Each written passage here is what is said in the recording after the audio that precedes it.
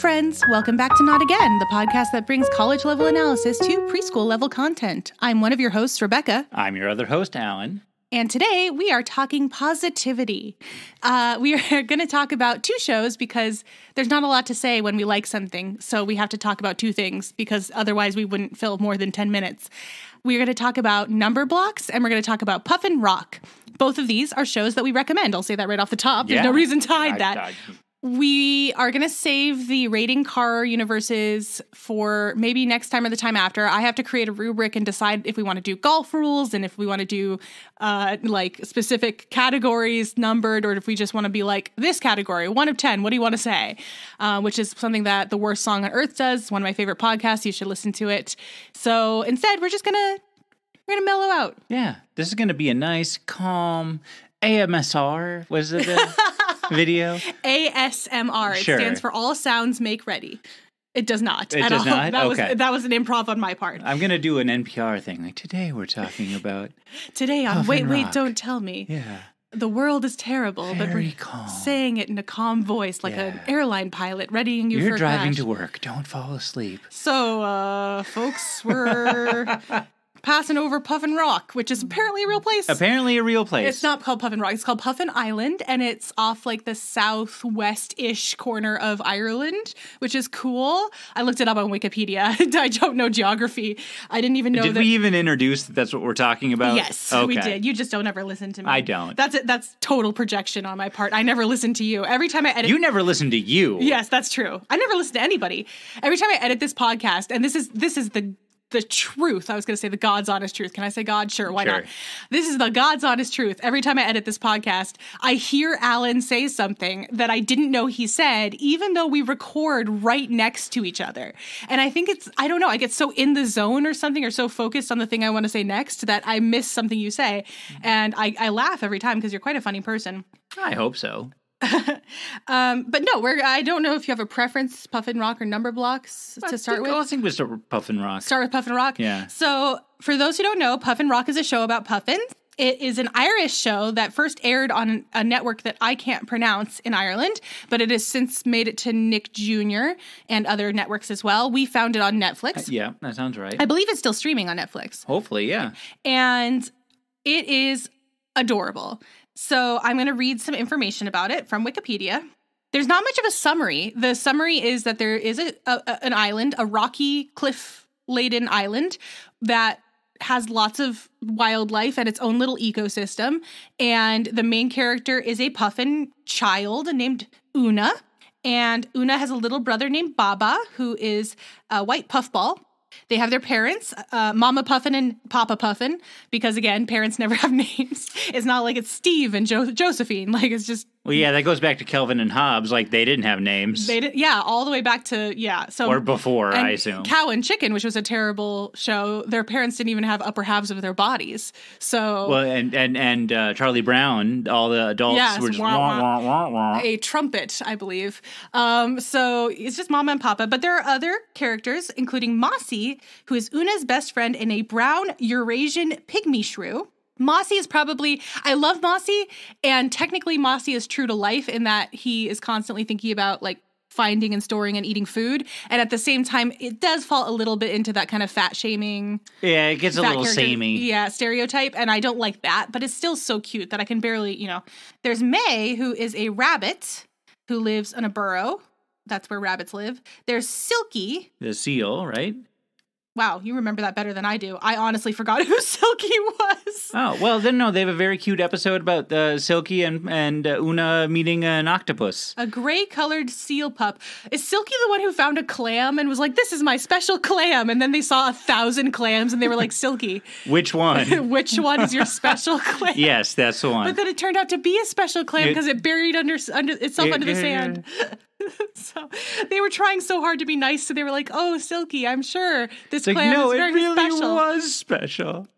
There's Otto, who's a green owl, who normally appears slightly uncoordinated, and Bernie. Oh yeah, the hermit crab. An elderly hermit crab. Yes. He's got a little beard, doesn't he? Yeah, he's wizened. Voiced by Jim Craig. as if I know who that is, who enjoys telling tales of his youth to Una and Baba. And then let's see, Flynn is a fox. I'm very fascinated by Flynn because Flynn is a predator, but also a child. So they have kind of like a bully recipient, victim? There we go. Bully victim relationship. I kind of like bully recipient. Bullying.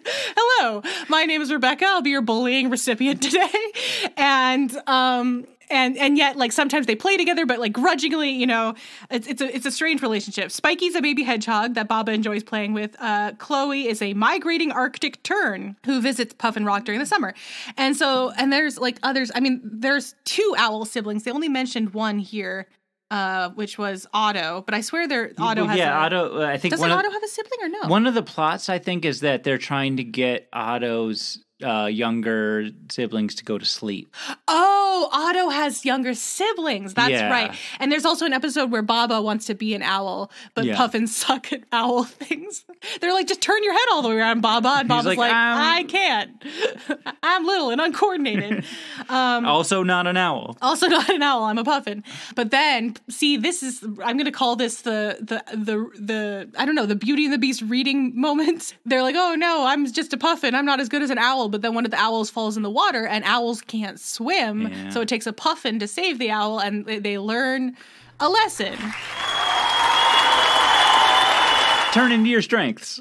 I feel like we just learned this lesson. We did. Who taught us this lesson that you have to be happy? Rogie the bus. Rogie the bus taught us you have to be happy. He taught that he was good at being a bus and not very good at being a fire truck, even though fire trucks are awesome.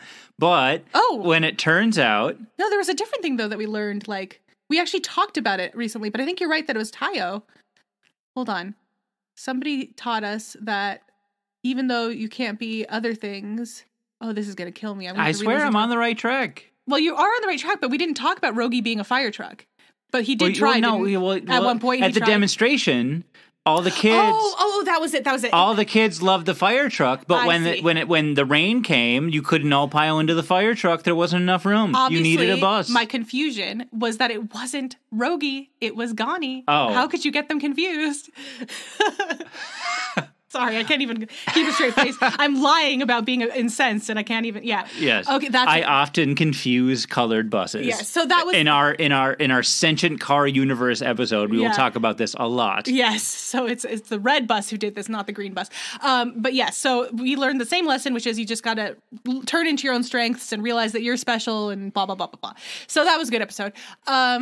There are also seagulls on Puffin Rock. They're kind of like the main antagonists. What's interesting about this show is it's ecologically correct, which means that it is actually educational. So yes. even if it's a little gross to talk about, our narrator, Chris O'Dowd, who has a lovely voice. Has a lovely voice and is also, I think, a famous actor. I mean, he was in the IT crowd at the very least. He's famous enough that we have heard of him, even though we are tragically American. Ignorant, tragic Americans, yes. He's the narrator, and we'll talk about the narrator's interaction with the show, but he tells the audience what's going on. And so, for instance, to protect their nests, seagulls will defecate on intruders, and it's gross, but that's the truth, and nature's gross sometimes. So the narrator just informs us that that's what's happening. They throw rocks and they defecate, and it's like, okay, you know, and it's not a poop joke. It's literally what happens in nature. Yeah. And so it is educational in a very calm and soothing ASMR way. I'm never going to get that acronym right. I'm going to be like MCWR. So there was this thing in the school that I used to work at. By the way, just for everyone to know, I got an email yesterday from a student asking how to do an assignment, and the last day of school was Thursday. So, excuse me. So I got an email on Friday, which is yesterday at time of recording, about how to do an assignment, and the last day of school was Thursday. And I still don't know if I should respond to this email. But at the school I used to work at, there were little common areas where students could just sit and hang out or do work or whatever. And for some reason, they were called FTLAs. And that was stupid. And I didn't know why they weren't just called like study areas. And so every time I said it to my students, I was like, you can go out and work in the PXQG. And they knew exactly what I was talking about. So you do that anytime with ASMR. Okay, that's good. Anyway, it is a very calm and soothing show, but it's passively educational. So if we look at our spectrum, it's not on the Peppa Pig side, but I would say it's almost towards the center somewhere. Yeah, well, this is we've talked about although it still has lessons like be yourself, so just not. We've talked about this because it's like there are shows that are brightly colored and about just fluff and selling toys, and they'll try and shoehorn in some sort of lesson to claim education. Right, education washing, the term you came up with. This is a thing we came up with. I believe that this term was introduced by Alan in our Super Wings episodes, if you would like to listen to us talk about that. And I stole it from greenwashing, where like, it's ecological. You adapted it, dear. Yeah. And, but this really talks about animals and really talks about what they're about. Yeah. And I mean, sure, they don't show the fox like attacking a puffin and eating it in a bloody bit, but like. But it's much closer to a nature documentary than someone saying, did you know that foxes are a half meter in length? Yeah. On to the bus show. Yeah. Or like at the end, if, so here's a good example. So there is an episode where Una, the main character Puffin, goes swimming and she gets caught in some garbage, some litter, right, that had fallen into the ocean, or rather probably had gotten there through, it was through human beings means that garbage ended up in the ocean, and she got caught up in it like an old fishing net and, stuff like that. And her parents had to set her free. But after they did that, they didn't go, like, Una didn't go like, Father, Mother, why did this happen to me? And her parents didn't go, well, I was about to say, well, son, just because I guess that's like the common. That's the thing. Well, daughter, it's because human beings litter, and like Captain Planet style. Like, don't forget. Like, turn to the camera and be like, "Don't forget, kids, littering is bad." Like, they don't do that. They let you see the effects of litter. It's showing, not telling, which we talk about a lot on this show. Absolutely. And so I don't know why I did a British accent since it's supposed to be Irish, but because I don't want to offend. We're not good at it. I don't want to offend all our Irish listeners, but. That's the kind of education it is. So it's real. It's not explicit like Bluey is, where it's like, Bluey, here's the lesson I want you to learn today. Again, I love Bluey, and Bluey does a certain purpose, right? Educational television with a message for that kids can understand. But Puffin Rock does it a little more subtly. So I would say it's on the right side of the spectrum near Daniel Tiger, but very close to the center as well. Because it does have the occasional lesson, but it's implicit. It's shown, not told, and I think that's fine. I think it's honestly more fun and better. I think we like that kind of style. I think there's a use for every type of show on the spectrum. Well, right? Yes, there's a Peppa Pig use, and unfortunately, I guess there's a Daniel Tiger use, even if it's just to sell toys. But I like this central kind of slightly skewed right. And Sesame Street can just say the number of the day is 11. Yes, exactly. Like learn about 11 today. Sesame Street is definitely on the right side of the spectrum with Daniel Tiger, but I like Sesame Street, so yeah. So, yeah, and then there's an episode where Bernie, the old hermit crab, wants to get a lady friend. I remember that, and he's trying to find her a shell to move into, because hermit crabs change shells, and that's how you learn that, right? But the narrator, so Chris O'Dowd, by the way, I rewatched the IT Crowd recently, and I was just so sad, and I learned some things about the creator that made sense, given how horrible that show was. Yeah, there were some bad apps. It was so funny in the first few episodes, like Richard Ayoade being like, he's just naturally charismatic. But he was like, I'm going to put this fire over with the other fire, like, ha, ha, ha. But then they started making fun of disabled people and trans people, and I was like, it's like, no. How did this get past? Like, I have an idea. But it did, because the creator was a horrible person. Anyway, Chris O'Dowd is the narrator, and he narrates, and sometimes narrators interact, I feel like, directly with the characters, and sometimes they're just like telling you what's going on, like with Peppa, like Daddy Pig just fell out of an airplane. But in this, it's almost like he's watching the show with you, and even though the characters can't hear him, he's like, no, Una, don't do that. And then there's like one time where Bernie's just like singing to pass the time, because his little hut got like, he was in a little cave and like it got covered by rocks, like he couldn't get out, and so he was like trying to just chill, and the narrator was just like, oh, how lovely, I wonder if he takes requests. And it's like, but he won't, because he can't hear you. Like, why? I just find it so funny. And then he's like, oh no, Una, watch out for that octopus. And it's like, okay, that is adorable. I love I usually don't like narrators.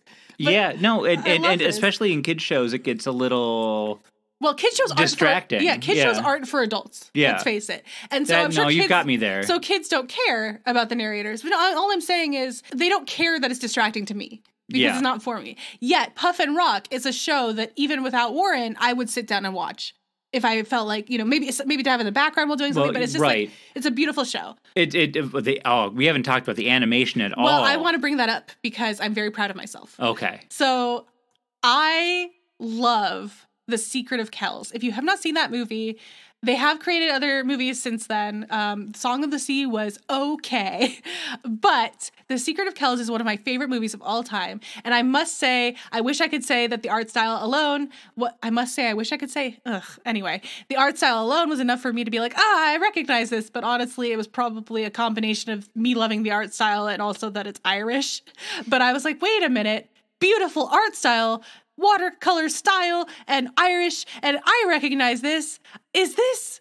And I was right. So one of the three creators of this show was, I don't know if he's a creator or director or whatever, I forgot to look it up, but he worked on The Secret of Kells at all. The other movies that came out as well, Wolfwalkers and Song of the Sea. Yeah. And I'm so delighted that there's a show now that exists with that art style. It is so gorgeous and I love it. Yes, it's very, very pretty. You can watch The Secret of Kells with the sound off. Yes. And just... It's like watching a painting. Yes. I don't know where I was going with that. Like, you watch it with the sound off and just enjoy... Looking at it as just a visual media. And above that, it's a good movie. Yes. It didn't even have to be. I think it was Oscar nominated. I think it won. I'm not sure. It was definitely, it's definitely gotten some serious accolades. Yeah.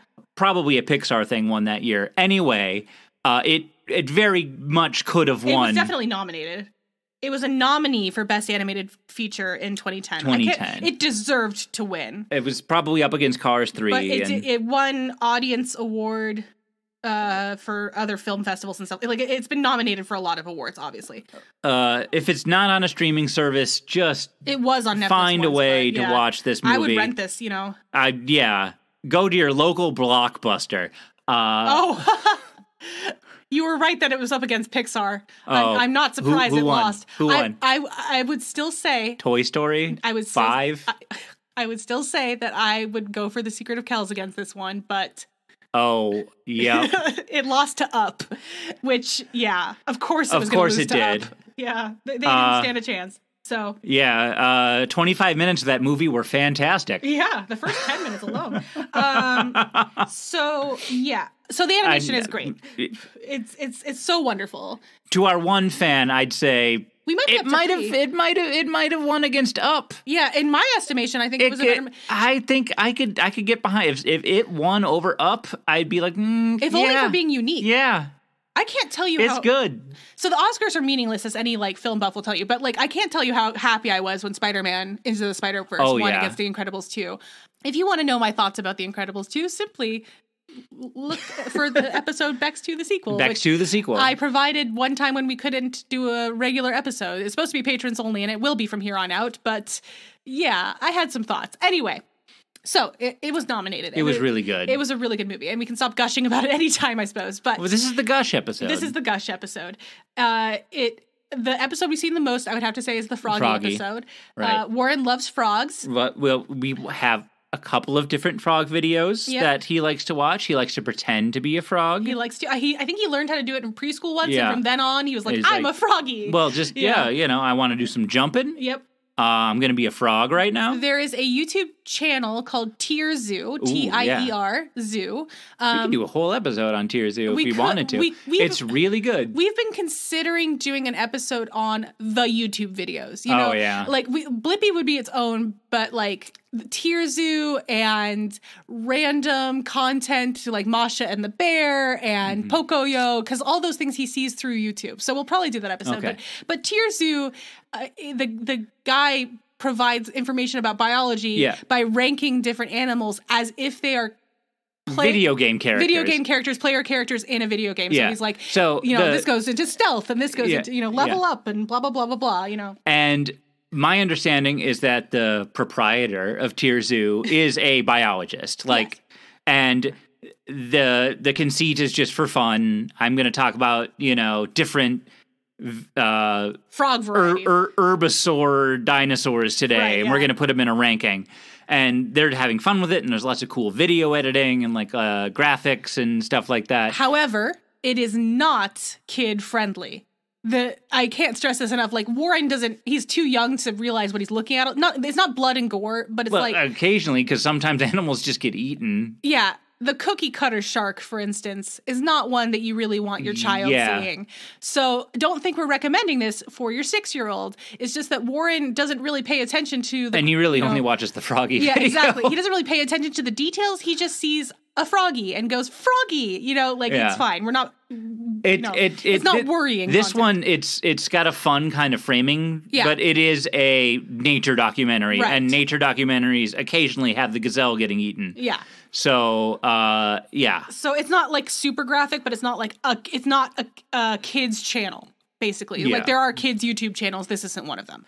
Anyway, I don't know what you were going to say. I'm sorry. I think we got there. Yeah, it's we're 20 minutes into our record, so maybe we should switch over to Numberblocks. Oh yeah, okay. So that I don't think we. Yes. Oh, the frog. Yeah. The episode premise is just like there's a frog in Una's cave, wherever puffins live, and she wants to help the froggy get home, so her parents wake up, and Baba wakes up, and they just take the froggy back to the pond, and the starry sky, I want a screenshot of that beautiful, like, tableau, and while they're walking, Una sings a little song about getting the froggy home, and it is the most heartwarming and innocent thing you'll ever see, and I highly recommend the frog episode, which is like season 1, episode 4-ish. Something. I remember because we've seen it so many times, but yeah. So great show.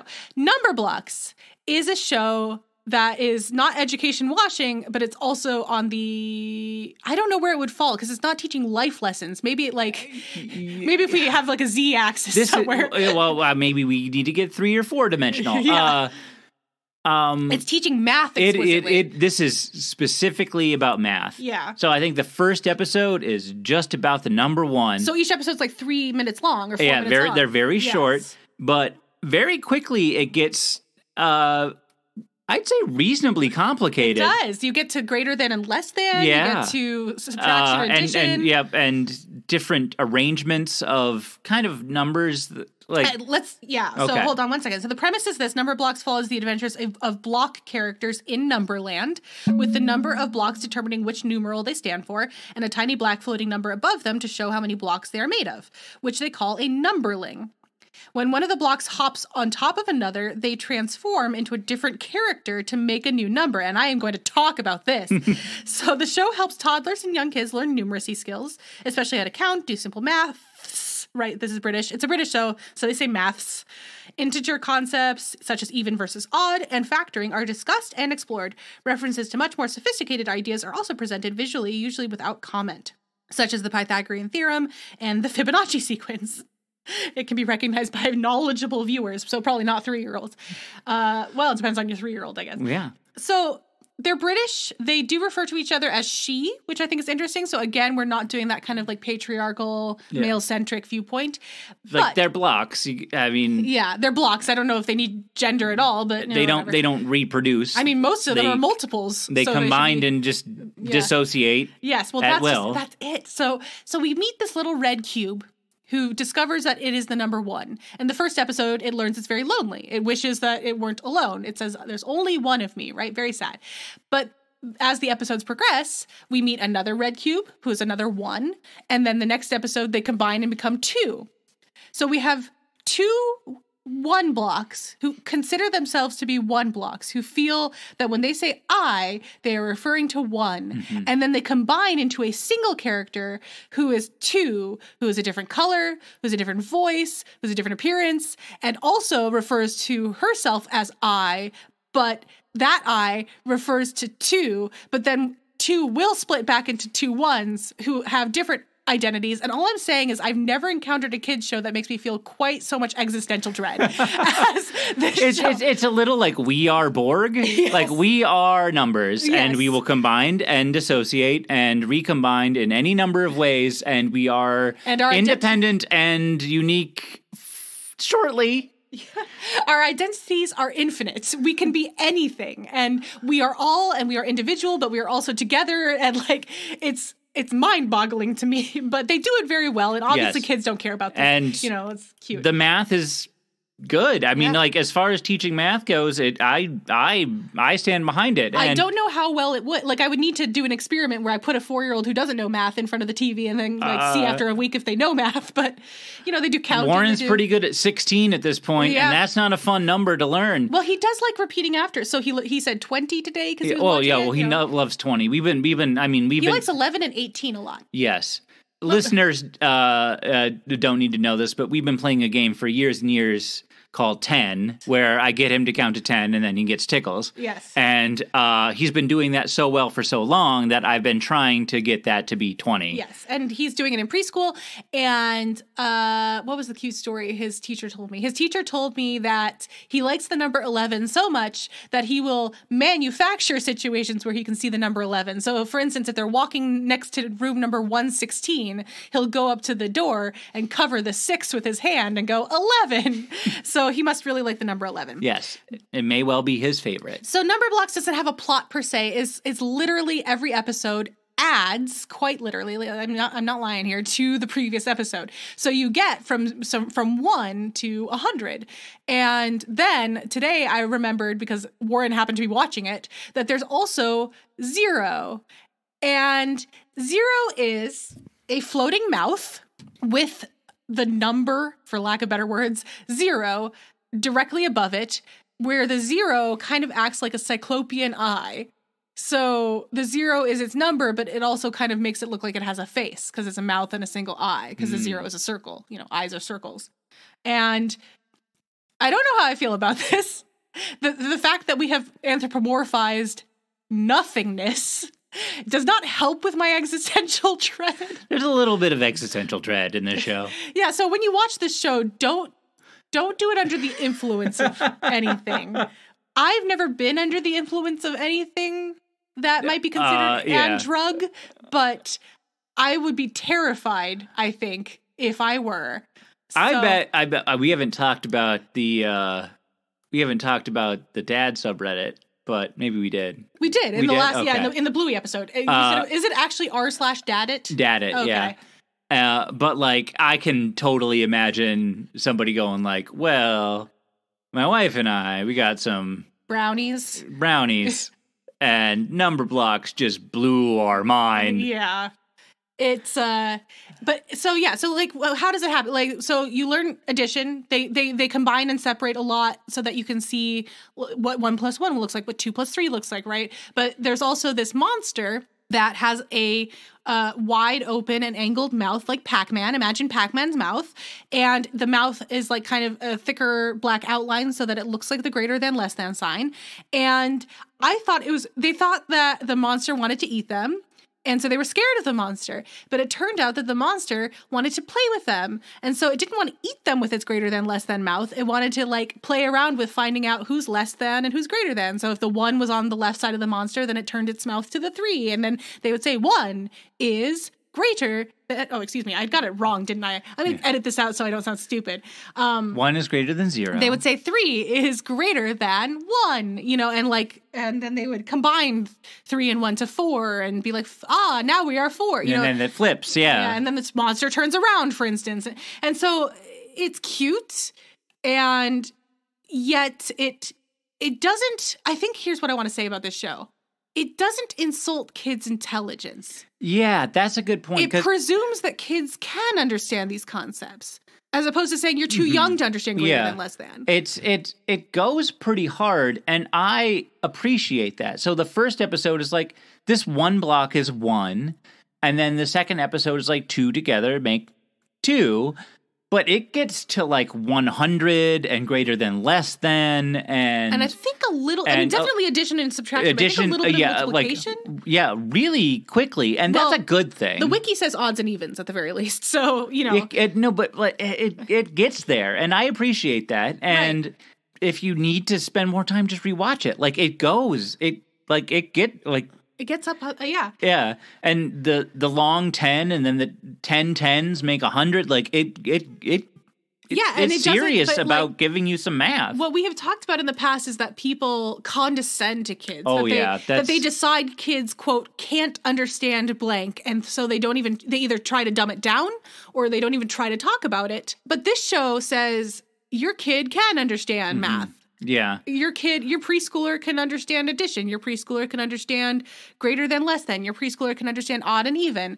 Your preschooler can count to 100. All that stuff. It says, yes, they can. When you set the bar high, even, it's the saying that if you shoot for the moon and miss, you still reach the stars or whatever it is, right? Like you set the bar high enough, even missing that bar is still an achievement because if you get the closest you get to it is still pretty good.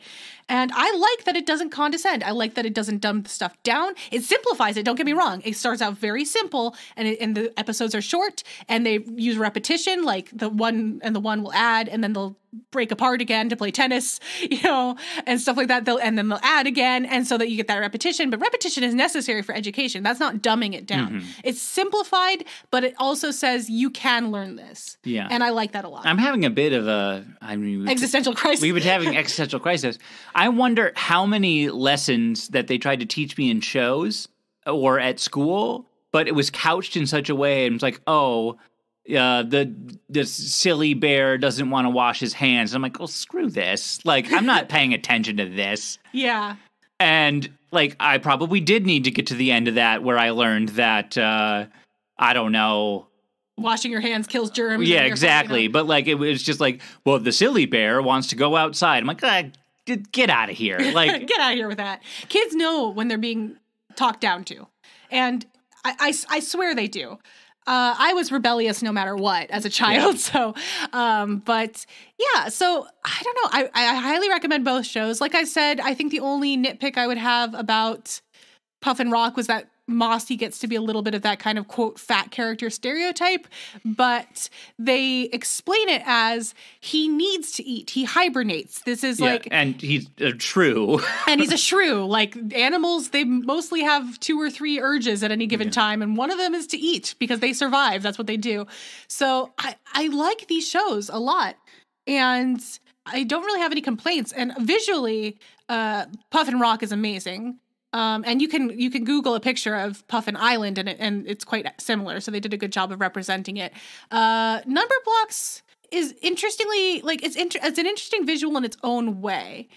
And I was quite surprised that it existed, if that makes sense, because it's just a show with 3 to 5 minute episodes about counting. And I was like, but I like it. I think that for what it does, it does it well. And it is, I'm going to say it's one of those shows on the Daniel Tiger side of the spectrum in that it's intended to teach. Yes. Every episode is about education. A lesson. Yes. Explicitly so. Yes. There is a greater than less than episode. This episode is about the number 7. Yes. And it'll be a little rainbow. But we do need to start working in 4 dimensions with quadrants and stuff, because while it is on the Daniel Tiger spectrum of like, on the side of the spectrum of like, it teaches a lesson every time, it's also good.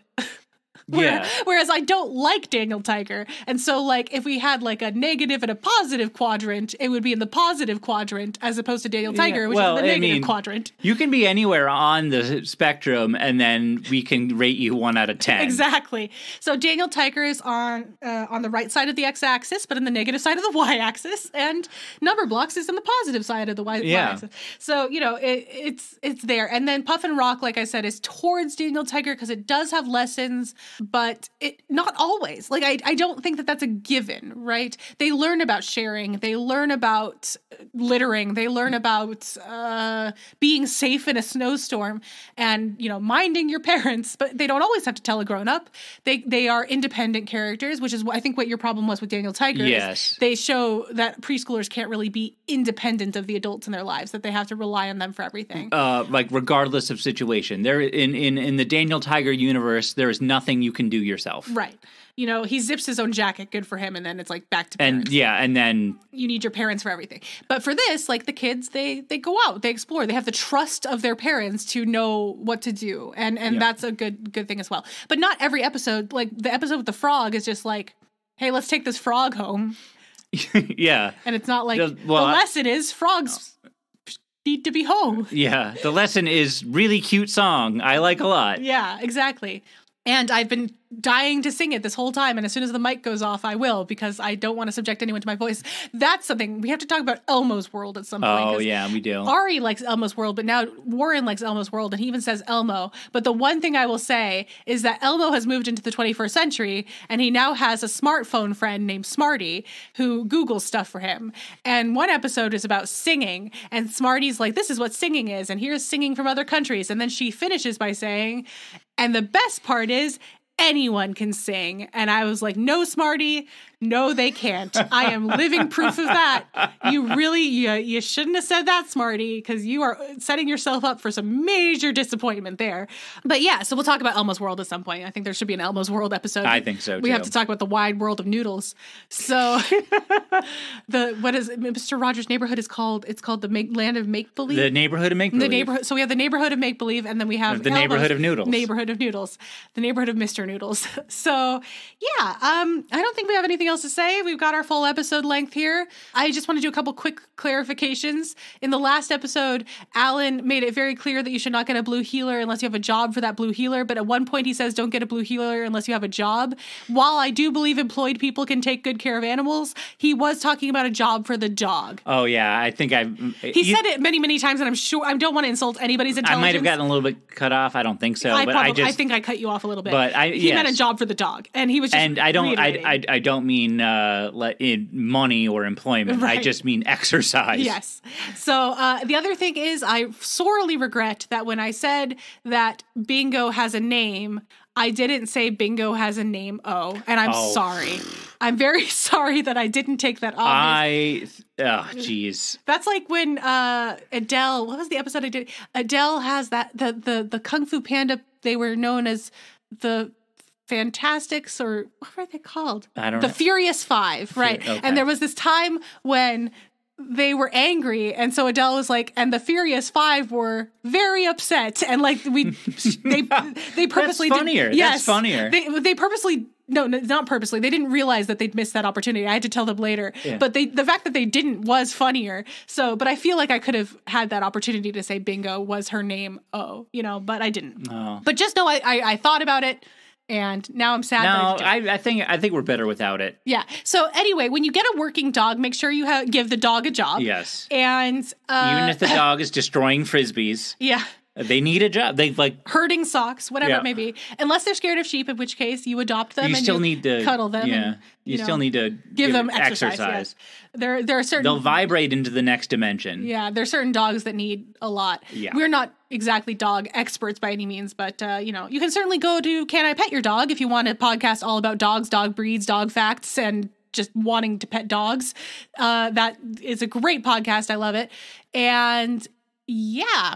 Go watch Puffin Rock and I don't know, maybe Numberblocks. Numberblocks. I mean, if you're listening to the show and you don't have any kids and you want to brush up on your very basic math, it's not a bad show. Or if you just if you for some reason crave existential dread, Numberblocks will do that for you, and I'm not here to judge. Just if that's what eat you need a couple brownies and space out. I'm not encouraging anybody to eat brownies because that's illegal in some states still, and also it freaks me out to even think about. But if that's your thing, Numberblocks might be an alternative to SpongeBob. Is all I'm saying. Yes. Anyway, and chocolate is delicious. Delicious. I've made my feelings about drugs known in the Cars episode, I think. Oh, okay. The Cars episode and the Secret Life of Pets episode. I don't like either one. Yeah. 21 plus. Thank you for listening. Thank you for existing. Thank you for helping us to maintain our marbles for just one more week, even though our marbles weren't too rattled this time because we like these shows. But we will come back next time. We got so many ideas. I'd like to get to the Cars Universe one. We'll see.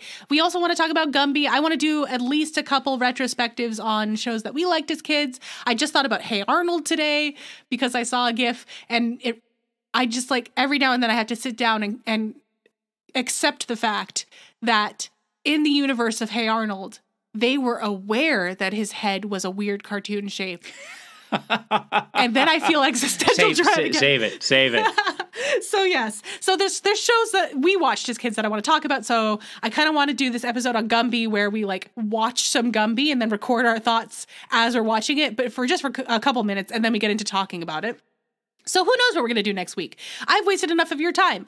Our commentary track about Frozen 2, and by our, I mean mine, Martin's, and Adele's, is available on Patreon and Buy Me a Coffee. If you want to become a Buy Me a Coffee member, Patreon and Buy Me a Coffee have very separate perks available, so it depends which one you like, but it is available to all tiers of our Patreon, and you can laugh along. And the reason Alan wasn't there was because he was watching the kids while I recorded. Also, I barely remember Frozen 2. Yeah, I don't think Alan really cared to be on that track. I like the salamander. Yeah, I had very strong feelings. So, yeah, we have support sites. We, of course, appreciate 5-star ratings and reviews.